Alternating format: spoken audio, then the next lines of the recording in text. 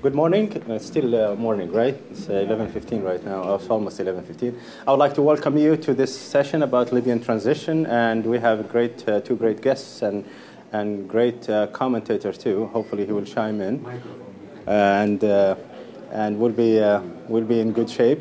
Of course, all of us have been following what's been going on in Libya for a while, wondering about what kind of transition that we are witnessing and how will Libya fare in the next couple of years. We are witnessing what's going on in Libya with great hope for the future, but also a lot of concerns, security issues, economic issues, governance issues, conflict within Libya itself, the regional security issues also are of a very good importance to Libyans and to the rest of the world. Today we'll be able to, hopefully, we'll shed some light on the issues transition in Libya. Dr. Esam Omiesh, he is the chairman of the Libyan Emergency Task Force that was very much involved in the issues of lobbying for Libya in the United States during the conflict, during the uprising and the revolution. He will share his views and comments on the transition, how is it going, how it's faring, and also will be followed by Hafed al-Ghwell. Mr. al-Ghwell is advisor in the World Bank. He will be giving his insights and critiques to what's going on, the issues of legitimacy of the government, and so on and so forth. Hopefully we'll have some comments also from a distinguished guest, Dr. Mazen Karim Mezran. I always call him Mazen. Karim Mezran. Hopefully he's with the Johns Hopkins University, and he will be chiming in with some of insights. So without any delay, I would like to invite Dr. Esam Omiesh to start the conversation. It's a conversation, so feel free, I think, to ask questions or interject if Esam would like that. I don't mind at all. Esam. Allow me to sit, if you may, so that I can have my comments. Good morning, everybody. Thank you very much for participating in this timely program. And I think I want to extend my thanks to Dr. Paul Rich and the Policy Studies Organization for arranging this Middle East dialogue. Certainly the Arab Spring and the events that are taking place in the area are worthy of attention, and having the opportunities to look into these is always very helpful. And Libya particularly has been one of the areas where much has happened, and we are in great need for a perspective on what's going on in Libya. So this session, talking about the transition in Libya and the road ahead, comes in the heel of the anniversary, the first anniversary of the revolution, which was just passed. And I think it's exactly the time for us to focus on something of that importance. It has been a monumental year. A well-entrenched dictatorship has been dismantled. The world community has come together to bring forth a change that for the first time, the UN implements its mandates in the right to protect. It took an international coalition, it took Arab leadership, as well as, and above all, it took the strength and the bravery of the Libyan people, who have sacrificed over 50,000 martyrs, who have endured a very difficult year, and one that continues to exact heavy tolls in the injured and the disabled, as well as in the state or the status where the country is today. But the fact of the matter is that it is the post-revolution phase that, while the revolution itself may have been very costly and very difficult, but the real challenge begins when the dust settles. And when we are looking at Libya today, in the post-revolution phase, we need to garner just as much support, if not more, and we need to get everybody who has been part of the huge change in Libya to continue to pursue their involvement in order to see Libya through that very difficult transition phase. Transition phases are difficult by their nature. State building is not easy, and especially complicated in Libya by a legacy of 42 years of destruction and 42 years of holding back the aspirations of the Libyan people and their ability to build their own state institutions. Recently, the Minister of Strategic Planning and Development in Libya, just 2 days ago, Dr. Isa Twajer, was being interviewed in Al Jazeera, and he was asked about what their assessment is of the challenges that are facing them. And the first point he highlighted was the legacy of the 42 years. And he said it's a legacy that has impacted even the mindset of the Libyan person. It has impacted the mindset of the Libyans as a people. And it has held them back for so long that in order to transform the very important, essential agent of change, if you may, in the Libyan construct is, in fact, the Libyan individual. And he's very right in that. And in addition to the other legacies that have come with it, the political legacy of essentially no vibrant political institutions and no environment to allow for the expression and the translation of the aspirations of the Libyan people, and certainly the economic legacy of an elimination of a private sector, of a dependency on a single commodity, not being able to start on a strong footing in a phase that is very critical and one that's marred by very serious challenges. So today, as we engage this discussion, and this group is a well-informed group of the Libyan matter, so hopefully we can, again, make this more of a discussion. But let us highlight some of the challenges that we see as paramount in the transition of the Libyan people, and let us, at the same time, look for the opportunity that these challenges present. I mean, I think you could be either overly optimistic or overly pessimistic if you look at different angles, but a balanced view is exactly what we need to do. It is a cautious optimism. It is one that braces itself in the reality, but it's also one that aspires for the great potential that the Libyan situation affords us. And I hope, inshallah, God willing, that we can see through these changes. And so when we categorize these challenges, I'd like to put them in 6 categories so that we at least can focus and direct some of our discussion. And I'm sure there will be other outlying issues that can be raised and can be incorporated as we bring forth these points. But by doing so, I'd like for us to develop a perspective on how we can look at this wholesome picture, identify these challenges, yet also look into the potential opportunity that exists within these challenges, and then bring it back to the ground and to the reality that we live in, and see what is it that can be done. Ultimately, we can assess, but if we're not able to afford effective solutions, we don't get very far. There's no doubt about the fact that on top of the list of the challenges that we face today is the issue of security and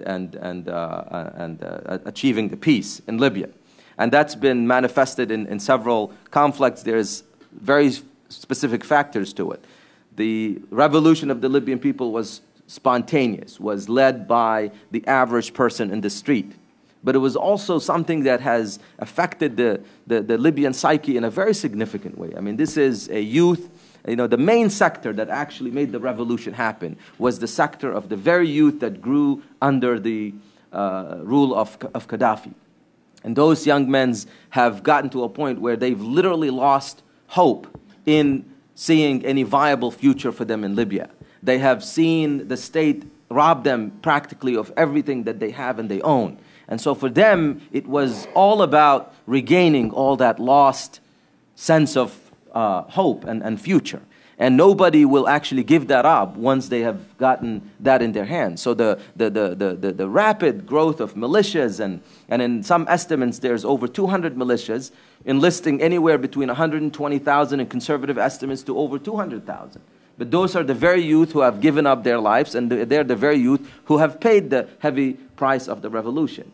And for them to be decommissioned and for these militias to be demobilized, it's not going to be an easy challenge. We have a government that is unable to, as of yet, put a national army that can have the command structure and that can have the basis by which it can be the venue through which security is achieved in the country. You have these freedom fighters that need to be integrated back into civil society and into the institutions and be given the opportunity whether to be in the part of the police force or part of the army, or even be afforded opportunities of economic opportunity and educational opportunities so that they can put down their arms and re-engage back again civic society. And above all, you have a sovereign state that is in a very difficult situation. It's unable to even secure its own borders. We have heard and seen what has happened recently with Kufra and the challenges that these things pose. And we have a nation that is being threatened by the lack of security and the inability to afford a stance in that perspective. So that's one big category that will need to be looked upon into, and we need to figure out ways to mitigate the challenges that arise from that. The other challenge, I believe, is in the governor's challenge. This is a nation that, again, does not have any significant, well-established political culture. We don't have governmental institutions that can allow for a smoother transition. We have dismantled a regime that has essentially dominated the political space in the entire of Libya.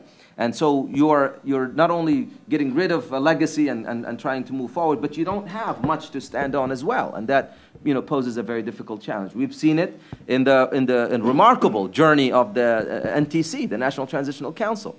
I mean, the incredible sense of unity and the ability for the Libyans to come behind a leadership from within the heart of the revolution was inspiring. But now it's no longer good enough for a state of transition. It is no longer good enough for a nation that is building its own structure to be representative, democratic, under the rule of law, and able to respond to all the demands of the international community. So we see it. We see it in the Libyan context in the lack of definition between the roles of the current government in charge and the existing National Transitional Council. We see it in the fact that we have a government that is unfortunately marred by its inability to be very effective in conducting its own plans and strategies. We see it in their own performance, and we need to be somewhat critical as well of them when there is no clear guiding documents that documents the relationship between the two biggest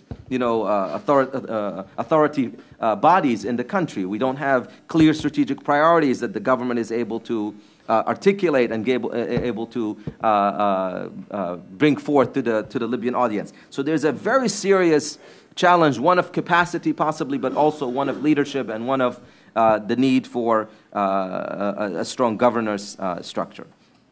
The third category that I would classify some of the challenges facing us and being a critical issue of the transition is the whole issue of national reconciliation and the transitional justice system. Whether it's because of the lack of strong judicial instruments and the inability to affect significant processes in place to be able to produce ultimate results, or whether it's the magnitude of the problem itself. This is a country that has been, it's been the legacy of the former regime to divide and create the animosities and build these ticking time bombs that are now being faced, whether it's the tribal allegiances or whether it's the regional conflicts that are existing. And a revolution that has been as bloody as the Libyan one has left a lot of pain and a lot of suffering and a lot of bad blood, if you may, that is the very fuel of a potential national strife and civil war. And so we can't underestimate the problem, we can't ignore the problem, and there's manifestations that we see today. Again, in the absence of the rule of law and in the absence of strong judicial institutions, you will have excesses. You will have excesses in the best of in revolutions that even may have all these. You still have excesses, let alone in a state where it's not. So for us to not pay attention to this issue and not work very hard to deal with it, I think has been one of the shortcomings of the leadership in Libya today, and it's something that is vitally important that we pay attention to it immediately and put the institutions necessary. And we can learn from the models in South Africa and other places, but we've got to, frame and create maybe our own version of it. No doubt there's a lot of special things that are relevant to the Libyan context, whether it's tribal structure, whether it's religious background, or whether it's set up. But it has to come up with strong leadership, with the utilization of all the potential leaders that are out there that would help, tribal leaders, religious leaders, and the likes. And we have to make sure that the government deals directly with the challenges that are, human rights abuses, the searing reports of Amnesty International and Human Rights Watch. I mean, these are unacceptable excesses, irrespective of the status that the country is in and what's happening between Misrata and Tawarga and things like this, or if you made the dismal performance handling the safe trial and the need to engage the international court, criminal court. All these issues give nobody an excuse not to put those in the forefront and make sure to close the gap. The fourth challenge is one of economic revitalization and rebuilding of Libya. Libya has been blessed by significant resources, and Libya is a relatively small country with needs that are arguably manageable given the resources and given the size of the population and where the country is today. But unless and until you put these policies in place, and unless you have leadership that is able to mobilize the political will and capital to institute these changes, and unless we have effective mechanisms to minimize the impact of the legacy, whether it's the corruption or whether it's the inefficient bureaucracy or whether it's the lack of planning along those lines, we have to be able to create the right environment for that, because no political success will be sustained if you don't have economic revitalization and you don't have rebuilding efforts and the reinstitution of basic services and things along those lines. So I think that's a huge challenge that needs to be prioritized and given all the and recognize that it may be, but again, it's all about making sure that these are effective, implementable, and sustainable solutions, not just wishes. And when we cry foul that the assets have not been unfrozen and there is no money and things, well, what is there to help move forward? The most recent report from IMF was, and I don't want to take away from my dear expert, Mr. Hafed. But the idea is, IMF's report, Libya's income this year is, projected is about 50 billion. There's a deficit already of about 10 billion because of what's going on. But if you think about it, with strong leadership and with correct policies, I'm sure there's plenty of potential for us to move forward regarding this, and whether we prioritize foreign investment versus the provisions of basic services, or whether we are able to optimize the income from the oil sector and from the revenues that are coming, managing the investment assets that are outside. All these issues will eventually need to be put through an integrated plan that will produce results and bring forth the changes that are necessary in Libya. The fifth challenge that I highlighted is that of the need for us to sustain and nurture the nascent civil society growth that is happening in Libya, and likewise or parallel to that or along with that is the nurturing of a healthy political process in Libya that is able to engage this change and become really the safeguard for maintaining those successes and building forward in them. And there's plenty that can go under that topic. We can certainly look at the role of media and role of, again, civil society, and the role of the true movers and shakers in Libyan society, the sector of women and the sector of youth, and the need for us to invest heavily in those very important sectors, because ultimately the future in Libya or of Libya depends on the strength and the healthiness of those institutions. We have to take or learn some lessons from the current experience in Egypt, possibly, about the role of the internationals and the international institutions, while we encourage it and appreciate it. And we think it's very important for democratic nations and those who are invested in seeing a bright future for Libya to engage and to involve, but to make sure that this is done through Libyans and through folks who are very much invested in their own development of their own society and of their own country.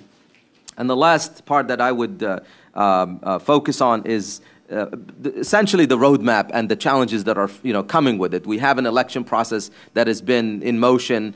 We have an upcoming national council that is to be elected. We have a process that is in motion, and we can highlight that process quickly. But the idea, of course, is come the elections in June of 2012, there is the election of a 200-member national council, which will take upon itself the not only the supervision and the overseeing of a new government that will be put in place also to continue to manage the affairs of the society, but also to establish a constitutional committee that will draft a constitution that has to be approved by the National Council, and then subsequently subjected to a referendum that will be a national referendum that needs to garner 2/3 of the approval votes of the Libyan people.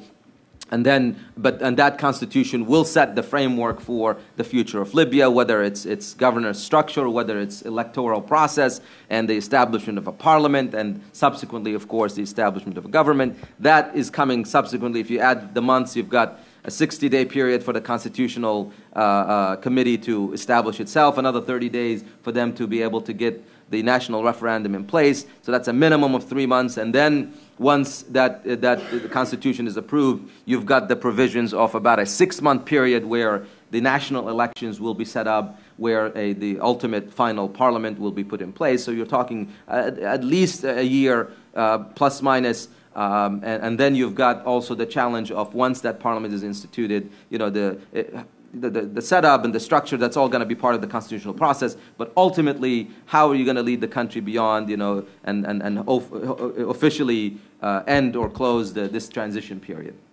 Transition periods are not easy. This time frame that we have locked ourselves in is actually a very significantly strenuous time frame. Some people, some experts don't even think that it's viable, nor is it doable.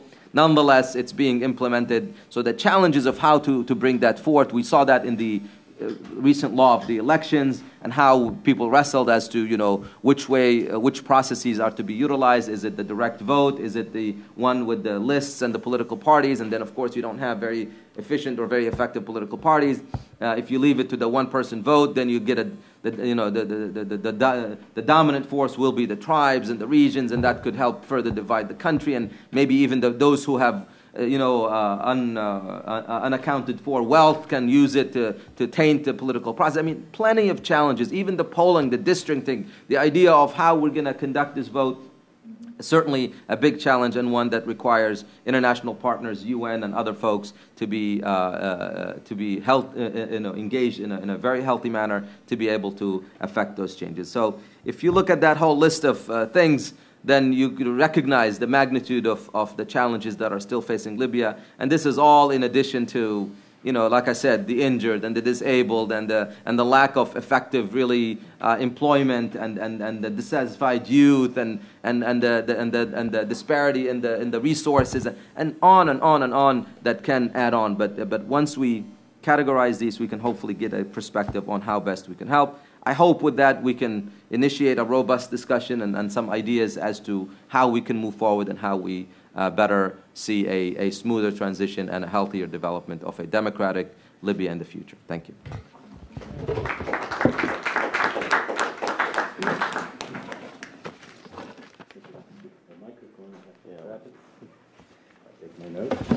Thank you, Esam, for this. It's a great introduction to our conversation that I would like to have here. It's a very interesting thing because Libya is very important, not just to the Libyans. I think I just read an article yesterday, was published by Rand Corporation, said Syria is trending toward the Libyan model. It is was published on February 14th on RAND's website. I'm sure you guys can look at it.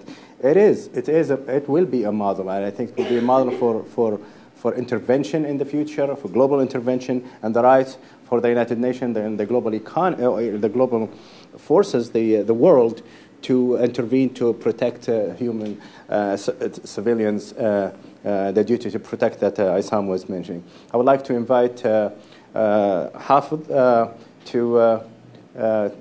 to the podium here, to the table, so he can older than him, so I get to sit down as well. You get to sit down. Hafed will be sharing some of his insights and critiques of the situation in Libya, and I'll be offering some suggestions for sure.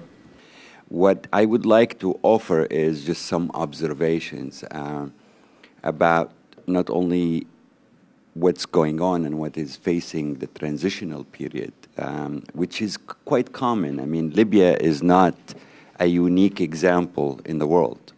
The international community has very substantial experience in dealing with transitions, and there is no need to reinvent the wheel every time.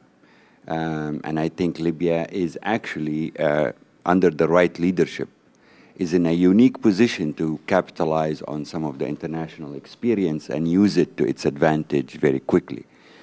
But beyond what are the challenges, which are quite common. I mean, I was more of a negative person and quite frustrated a few months ago when I was seeing that this is going to happen, and I felt nobody was paying attention to it, and people were just being very positive, and I was screaming and yelling in every forum I can, trying to sort of alert people to the train that is coming, and which was quite obvious, maybe for me, because I work in an international organization whose business is to help in transitions in the world. So now I am not really negative, but what I would like to be is a little bit realistic. So let me start by the following kind of structure.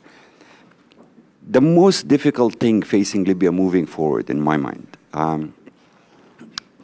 fall under three basic general categories, or whys, and that they need to be dealt with, not the pragmatic or the practical aspects of holding an election and so on, but why are we facing this kind of proliferation of militias? And the latest number, by the way, I heard that shocked me was that the militias around the country have reached close to 800, about 200 in Tripoli alone, which is an astonishing number. But why do we have this? And how do we get out of this? There are three things. One is the issue of legitimacy. I think most of these people, yes, you have some criminal elements, and yes, you have groups who are actually former members of the Gaddafi Revolutionary Guards and so on, who just simply changed the flag and decided to form a new militia, and some are doing it to rob cars and sell them through the borders and so on. So there is that element, but by and large, the people who fought for this right now do not have a sense of legitimacy of the TNC or the government. And that, as Esam pointed out, is largely a failure of the TNC and of the interim governments, because they should have prepared for this. They should have known this. And as I said, this is a very common experience around the world. It's not a surprise. It's not brain surgery to know from last March that this is what Libya will face when the Gaddafi falls. So I call it a self-imposed power vacuum, because there was a lack of vision, a lack of leadership in understanding what's coming and preparing for it. And, for example, transforming the TNC from this obscure, self-selected, vague, undefined entity into something more transparent, more modern, more able to address people directly, which they still have failed to do. I mean, until today, we all know how many people are in the TNC roughly. We all know who they are. But it's not because of the TNC. It's because people are leaking documents or writing lists. But the TNC never in a leadership kind of way, came out and articulated who they are, what their objectives are, how are they going about deciding things, how are they holding themselves accountable, and which is a very big thing, especially when you self-select yourself and people, in a sense, trust you with their destiny as a way of support. So legitimacy is absolutely essential to solving this issue of militias, of fragmentation, of people must believe that there is a legitimate authority or a process through which their aspirations, their dreams, their hopes, their complaints are being addressed. That's one. Second is the issue of capacity. And by capacity, I don't mean just people's skills, which is a big chunk of it, but other things. Libya has, I think, most Libyans know what the problems are. Most of them will tell you security is our #1 problem, inside the country or outside. Most of them will tell you the first thing we need to do is disarm these guys. That's quite common. The question is, what is the tools you have to do that? So you have a lot of need, and it's actually quite sort of agreed upon. But the country doesn't have the tools of government or the tools in terms of NGOs or whatever way you want to, or academic or and so on, to actually achieve these ends that they want to achieve. So the capacity is really important here. And I'll come back to it on the economic front in a minute, but I just want to lay out how I am looking at the issue. So we need to establish legitimacy. We need to figure out effective tools that we can use. Let's not just start sitting here thinking about, for example, we need an effective army, right? Okay, but why an effective army? An effective army for us is only going to help Libya defend its borders, theoretically. But that's a foreign interest more than it is actually a Libyan initially at the moment. It's because Europeans don't want Africans running through. The reality is what we need is an effective police. Because when you have a strong army in the third world with no other institutions, you end up with a coup d'etat. So let's be very realistic and smart about how we want this to move forward. One of actually the advantages I see today is you have so many of these militias, because not one of them is dominant enough to take over by force. And believe me, this will be the easiest thing to do in Libya today, given the vacuum you have. So let's think through what is it that we want and what is it. So I think what we need is an effective police to create security in cities and so on. Army is a secondary layer to me. But so the second issue is the tools. So let's think through very clearly how we use the tools. Some tools we have, and they're not modern tools. I mean, we may not be great in doing conferences or workshops for the larger majority of people. I mean, or modern tools of communications or so on. But you have traditional tools. You have tribes. You have local leaders. You have to be creative about using the tools you have, not the tools you hope to have. We need tools for Libya, not tools that work in the United States. That's the second issue. The third issue that I see as a fundamental problem is nobody now in the leadership positions, I mean, some are struggling to do that, but whether it's the TNC, whether it's the federal government, whether it's the local government, whether it's any of the political actors, whether even the Islamic, sort of this vague, incoherent Islamic thing that we lump everybody, even though there are 1,000 different Islamic shades, some of them are quite articulate and should be engaged. There is no vision. There is no narrative. There is no vision that is clear and credible that people can buy into. Everybody's talking about a democratic, civil Libya. What does that mean to the average Libyan, to the young people? What is it for them? How is this revolution change things for them? This undefined sort of higher goals are never good enough to get you there. You need people to buy into the vision of what it means to have a new country. So people have hopes in the future rather than rely on the human shortcomings we all have in every society where they're competing for petty resources. They need to buy into something bigger than them, so they don't end up falling back on this kind of, no, if I give up my weapon today, then I'm not going to get my job tomorrow, or my tribe will be excluded, and that kind of logic. So these are fundamental things. Legitimacy, which can only come by transparency in public life. There is no other way. Every dictator on earth tried to have a legitimacy in a different way. None can have it without transparent, accountable governance process. And that should apply to the TNC before anybody else. And that includes legitimacy of justice process, legitimacy of the courts, legitimacy of even accusing. I mean, right now you hear people accusing this or that Gaddafi, minister, or the person who worked with Gaddafi or knew him or had coffee with him or crossed the street next to him. I mean, that's illogical. You need to have a real serious process. And then we're talking about the capacity of the tools, and then the vision, the narrative. Now, the second layer of this, in my mind, is that, and this is no different from Egypt, Tunisia, Bahrain, Syria, or anywhere in the world, bringing down a dictatorship or bringing down a government does not solve your problems. It's at best, in the best of circumstances, it removes a key obstacle to identifying and solving your problems. Never gets you anywhere. The second is that, tied to this, is that democracy is not an end. We can't just be singing the praises of democracy. It's not a moral calling. Nobody came up with the logic of democracy because they are good, great, saintly people.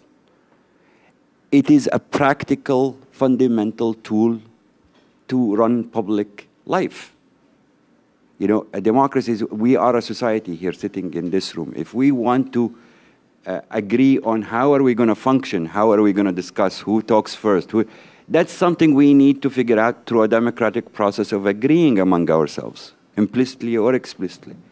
Because that will show us where the problems are, and will show us how we might solve them. Everybody today is talking about democracy. Unfortunately, in the way I see it, is that people don't know. You ask them what is really democracy. I'll give you an honest, a real story that is a joke in Libya, but it is a story. It happened one time in a public gathering, and I went to Libya for the first time in over 20 some odd years, only last December.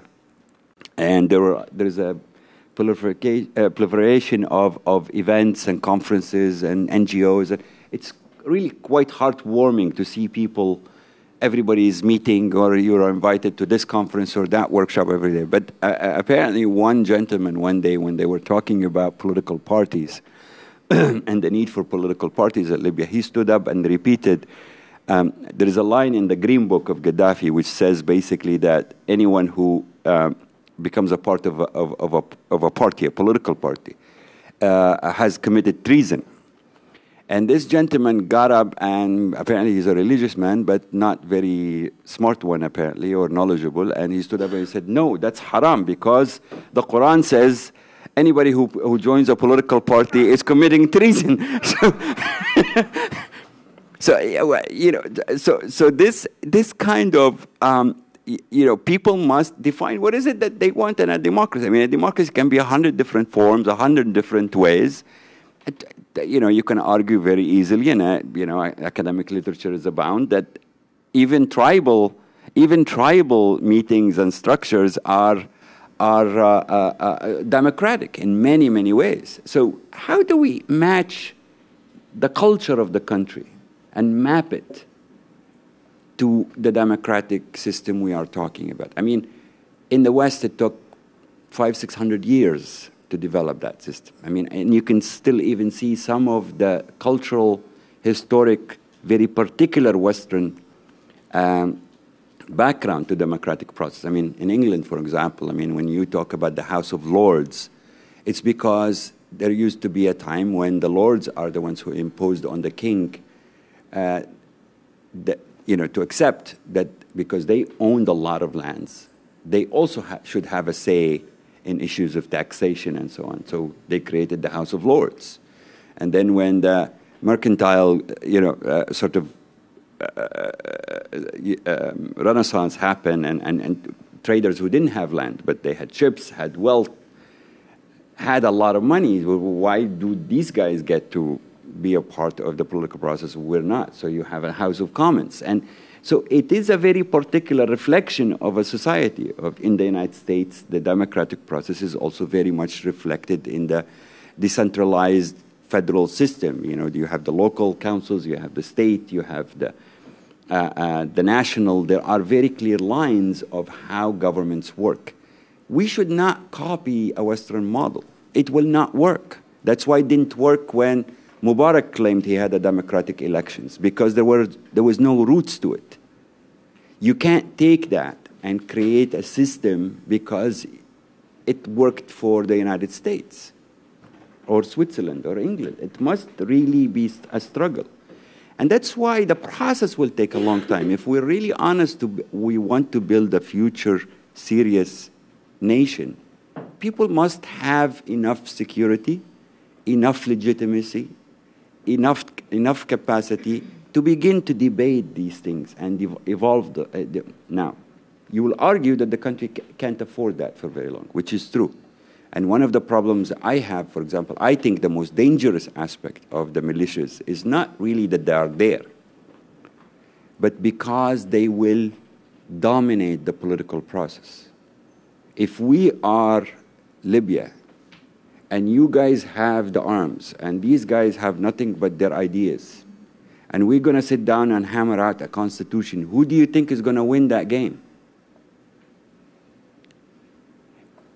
So we have to really deal with the issues at the heart. Now, on the economic front, Libya has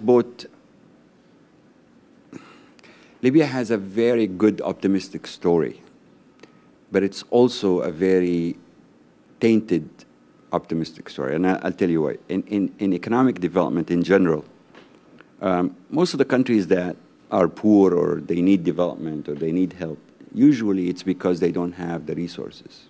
They don't have money. African countries borrow, or Egypt, or they want to build a power station, or they want to build a whole new set of schools or hospitals, or they want to train their people in whatever area of government or healthcare or education, which the bank, for example, and the bank mainly finances, the IMF finances the other issues. And so they come to the World Bank or they come to private banks and they borrow that money and to build that. The problem in Libya is quite an opposite problem and quite a unique problem in many ways. Libya has the money, but it doesn't have the people. And I don't mean the numbers, I mean the quality of education, the capacity to build. So it's a unique development equation. So Libya can pay for anything it wants. The question is, sometimes there isn't even the capacity to know what it wants or to identify what are the critical areas you need. And how do you go about doing it in the right way through international standards of procurement, transparency, finding the right experts to do the training. And then if you do it through the private sector, you go to a consulting company or something, you can do it. They'll bring people for you to do it. But it's not going to help you because they don't train your people while they're building a school system or putting together the right set of curriculums or hospitals. They'll build the structure. They will give it to you, but it's not going to help Libya. So Libya needs to really begin. My feeling is moving forward. The country has a lot of goodwill internationally, is a member and an owner of a lot of these international organizations where a lot of this experience resides, including peacekeepers and so on, and economic development, judicial reforms, healthcare reforms, and so on. If I was the prime minister of the country, I would begin a process by which to enlist the international community and say, thank you very much for helping us get rid of Gaddafi.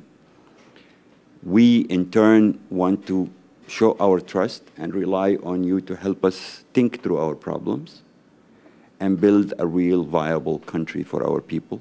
We need you to help us with examples. We need to help us with experts. We need you to help us with training. And we need to do this together because as Fadel and Dr. Esam also said, it's not just about Libya. You know, it's about the global peace and global international system. And I really believe very strongly that the Libyan people by large, if they are addressed honestly and truthfully and told really, look, here are the issues we are dealing with. We are in this ship together. Here is one way for us to go. There is no right way. I mean, it's a discussion. And here is what I'm proposing. I think the amount of support, just for the respect that they are accorded, for being told, being consulted, being asked, is in itself really a great demonstration. So these are just general observations. I have a lot of them. I'm struggling to write some of these down. But I am overall optimistic. I just wish for my country not to go through the pain that other countries have gone through, to come out on the other side in 5 or 10 years. I would rather if we come out of that on the other side in 1 year and do it effectively. Sorry, I took too long. That's okay. Thank you. Thank you. Thank you, Hafed. That was a great. These are great observations, and I hope that we can learn from. I would like to invite Karim for a couple of minutes to share with us some of his observations too. Sure. I was very happy for what I've heard today, especially the idea that I think it is important that we project the future. It's fine to say there are problems, there are issues, but the most important thing that both Esam and Hafed said is that we have to start thinking about what is going to be the country. Because we cannot stick to the militias, the disarm, the priority, fine, that's true. But once you talk about should we have an army or shouldn't we? Is it dangerous? That's something that here people don't understand. Everybody's saying, oh, Libya should build up an army because the army is important. You send the army to quell the militias.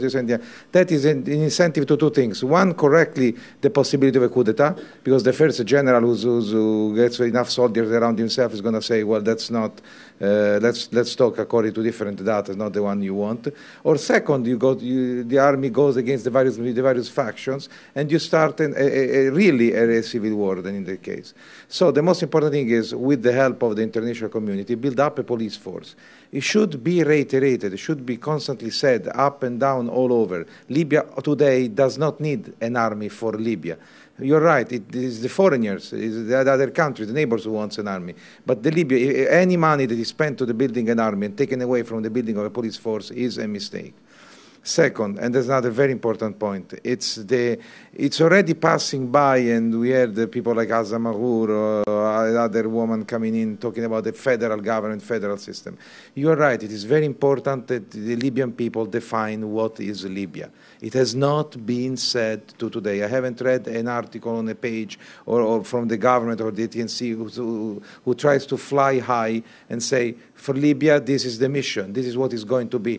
We have to do the opposite of what has been done for 40 years, where the government told you, you are Arab. No, where the Arabs don't love me, then you're not Arab, you're African, because the Africans love me. Well, but you're African in the way I tell you what to do. And the Libyans are fragmenting, saying, well, what am I? And then all of a sudden, you are a man from Misurata, a woman from Zintan, because for 40 years and over, it has not been said. But let me tell you another thing, because when we had to study Libya under Gaddafi, it was kind of boring. So there was nice. So we went back and studied the history. So I indulged a lot into the history of the 30s, the 40s, and the period there.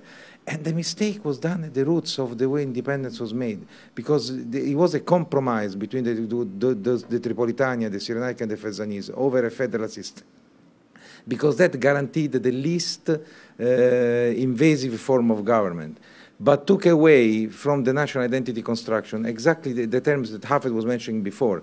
Even the king did not project a vision for the Libyans. So the Libyans were left that once Abdel Nasser took power and Arab nationalism started spreading, the Libyans started talking about Arab nationalism, while the king was holding back and saying, well, no, it's pro-Western, it's something else, something different. Even at that time, and that opened the door for the revolution, the so-called revolution, the inqilab of Gaddafi. That is something that we have the duty to repeat and say that we have to do exactly what you are saying. We have to project and say Libya is this, is that, this is its identity, this is its national mission. Then we can start talking about the important issue, which are the militia, the money, the construction stuff. But if we don't start talking about this and we start stepping back and say, okay, we're going to have a local federal system, a federal government, we are making the same mistake, which does not mean that the idea that you're talking about is not good. It's excellent.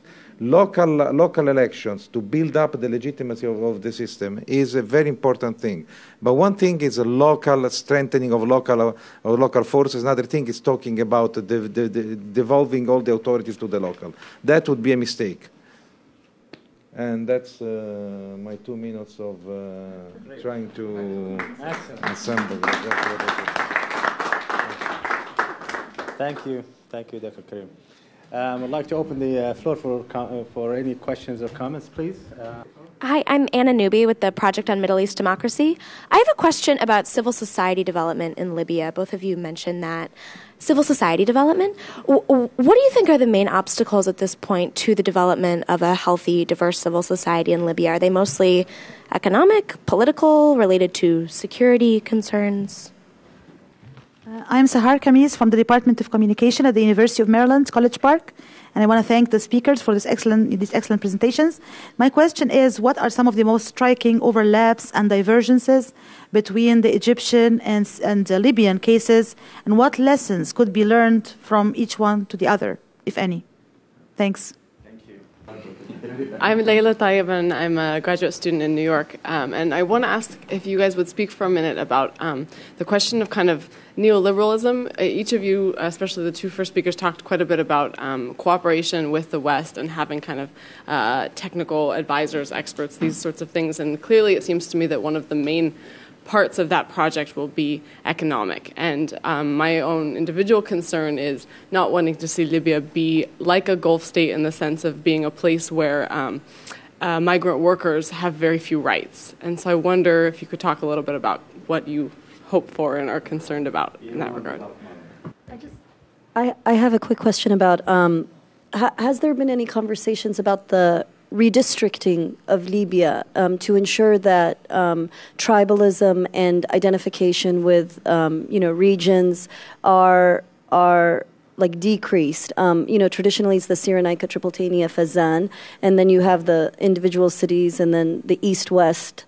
And so has there been any conversations about redistricting for the upcoming elections? My other question dealt with some issues that Ustad Hafed mentioned, which was the assurance that the NGO, international NGO help would not marginalize the Libyans themselves. And have there been any conversations about apprenticeship programs that ensure the training of Libyans in the process? And finally, a lot of these conversations that we've had, certainly with Ustad, sorry, I missed your first name. Karim, the idea of, some of the issues that you brought up about the history and not repeating mistakes. All of these conversations normally take place among the intelligentsia of the Libyan community, and efforts to bring these conversations to the Libyan people, certainly through maybe initiatives like public radio or through journalists and civic society. So bringing the conversation to the common man, not leaving it among the intelligentsia. Excuse me. The NGO question is, I think they're struggling with everything because there is no legal framework for NGOs in Libya. There is no clear mechanism of funding. The old traditional mechanism of funding NGOs, which we call sort of the trust, the religious trust that they used to give to a good waqf, exactly, to a, a good cause, was dismantled by Gaddafi a long time ago. So there isn't much in terms, but they're struggling, they're active. There are hundreds of NGOs announcing themselves every day. I don't know how many of them are going to survive, especially when they start having to figure out a way to raise money, which is not that easy, as you know. So there is a big challenge, but at least the spirit is there, and I hope that will address it. The second question about Egypt, I think, is really important. Look, there is no real clear parallel because Egypt has a very different political, economic, social structure and has a weight to it and institutions and capacities and so on that Libya doesn't have. But I think where the important part is now is, from an economic and even a political security point of view, is that these new governments that emerged in Tunisia, Libya, and Egypt, if they can actually begin to think through in a very logical, non-ideological, nonsensical kind of way, how they can complement each other in some of these, especially economic areas. I think that would be a very smart way. Economic security, for example, one of the most obvious things is the access capacity of skilled labor in Egypt, whereas in Libya you have very little, from teachers and so on. How do you do that to help both countries? There are a lot, and the World Bank actually has a very active program trying to convince the Arab world for the last 5 years that they must cooperate economically and integrate economically in some sectors, because otherwise alone they will not be able to solve their problems.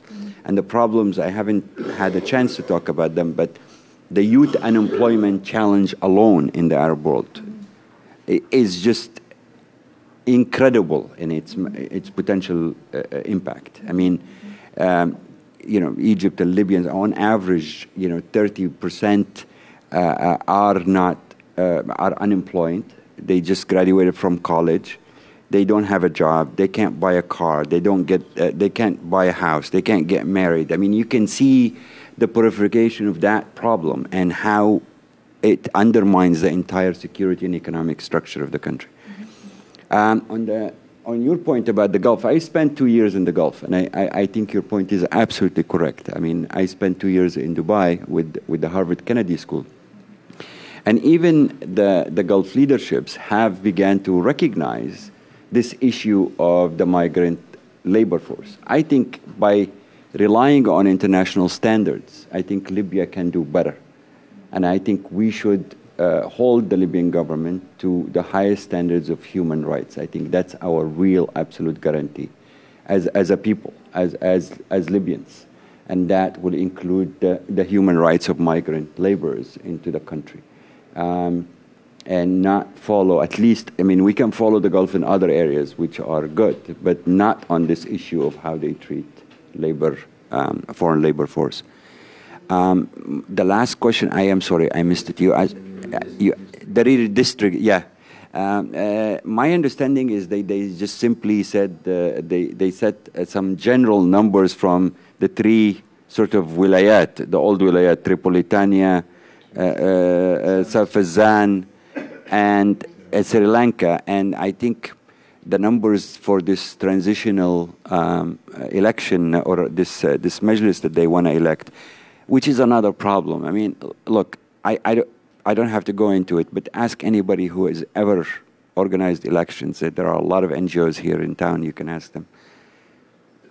It is completely unrealistic what they're trying to do by June. It's just the problems of how you organize an election are enormous in details. I mean, I know nobody thinks about the details, but for example, even they're having a hard time now distributing those $2,000 that they promised to each family because they found out that the documents that prove who you are, a lot of them are not there, a lot of them are forged and so on. So imagine just actually getting the IDs for people who should be either running for election or electing people. I mean, I think they need to think through the whole process, and they really need help. They need to rely on something like the UNDP, for example, to help them figure out how to do this election.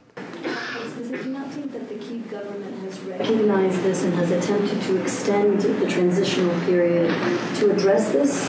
Well, I mean, I haven't heard if they did. You know, and if they did, they need to really be honest and come out and explain why, because that's the worst thing. NBC that's managing it. I'm done. I have just to. I want to address just one question. Hafed has addressed most of them perfectly. I have just one, which I think is very, very, very, very important, is your last point. The fact that it does not spill over from the elite, where it's not even in the elite is talked about, the whole historical issue, the whole, what you are mentioning, how to spill over to the people. It is one of the most important things that we fight for is that education. The kids have to have education. I have cousins who do not know the history of Libya to talk about the history of Europe or the America or the world. It has not been taught. We should learn from what the regime has done. They took education out as the first thing. Literacy is different from education. So I think that having all this debate spill over to the people, to the youth, to the masses is the most important thing. Learn your history, learn who you are, learn what you do, and in that learn how to think, and that is the best receipt for democracy or whatever you want to talk about. It's a very important point. Just quick closing comments. I mean, I think as far as the questions and the nature of these questions that were there, I think if you look at the redistricting as an example, this highlights actually a big challenge, because as they were trying to develop the law, they were unable to put all the important points in it, and then when it came to bringing it down to even like a referendum, they got over 14,000 suggestions on how to modify it, and then they went through changes, and then now in terms of the big challenge is really in the implementation. The reason I'm saying this is because as you start unfolding the process and taking on steps to move on to the next step, you will start seeing these things come up. The bigger picture in the election process is, yes, we are looking for a united Libya, and so we don't want to, let's say, condone processes that will help further divide us. Well, you have to be realistic as well. You don't have political parties. You don't have a structure that will allow you to have an election about a national identity and about a country that, we call our own. So you have to somehow let that process take root. And eventually, that's what they did. They did a mixed process. But ultimately, that mixed process, 120 of them will come through the tribal and the local elders and the folks who have the money and all that stuff. So, and then you have restrictions that prevents everybody who's participated in the process to even be part of it. Okay, so what are you going to end up with? You're going to end up with a government, arguably, that is very corrupted and quite a bit undermined. And so are we going to be back now 2 years back? So they put the 80 people who are in there who are supposedly coming from political parties. And one of the recommendations, i.e. maybe even restrictions, is that 50% of that will be women. So we took away the quota. Now we added the 40 people who are supposedly not. That's where that 40 number comes from, for the ladies to participate or for women to be part of the process. So you've got essentially a society that is struggling also with the role. All these issues were going to surface. And so what you need is a visionary leadership that is able to draw a bigger picture, like Hafed mentioned, but able to be dynamic enough to engage this process. Nothing we can do alone. We need the help, and we've got to be able to forge, this step. And it's a very dynamic situation every step of the way. And I'll conclude by saying, our dear friend Dr. Paul Williams from the PILPG, he always says, "Beware of the internationals." But that's a statement not to say that we don't need the help, but we've got to have the strength and the leadership from within as well that's able to make this be meaningful and helpful. So it's a whole dynamic that we really have to be very cognizant of. Anyway, thank you. Thank you all. Of course, when he said be aware of the internationals, he was talking about if they take over all the processes and the decision making, and they're in the country, and then they will never leave. They'll just stay there because that's what they do. But if the government in Libya and the people of Libya choose to use the expertise and the tools and all the help of the internationals, and I think the international can be very helpful. I don't think Libya can do it alone, and I think United States is very instrumental in helping Libya.